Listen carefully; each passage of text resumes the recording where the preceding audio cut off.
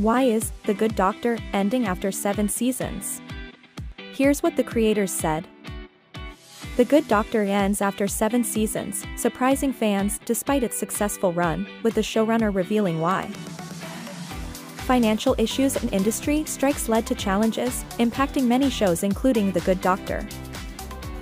The show's end was a result of both the creators' vision and a decision from the network, according to the showrunner.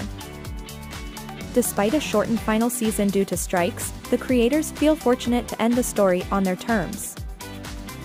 Expect a mix of emotions in the finale, with only 10 episodes to wrap up the beloved medical drama.